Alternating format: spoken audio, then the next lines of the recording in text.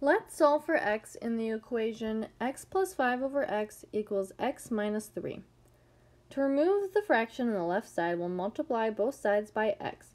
The x's on the left side cancel out, so if we multiply the right side out, this leaves us with x plus 5 equals x squared minus 3x.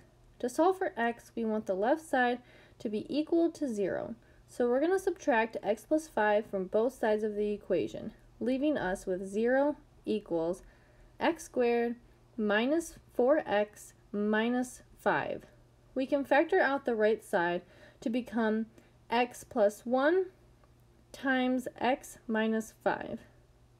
Now we have x plus 1 equals 0, and we have x minus 5 equals 0. For the first equation, if we subtract 1 from both sides, we get x equals negative 1.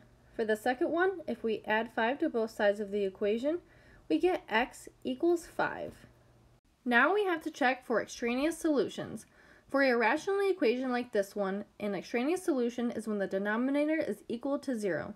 Since neither of our solutions are equal to 0, x equals negative 1 and x equals 5 are both solutions to our problem.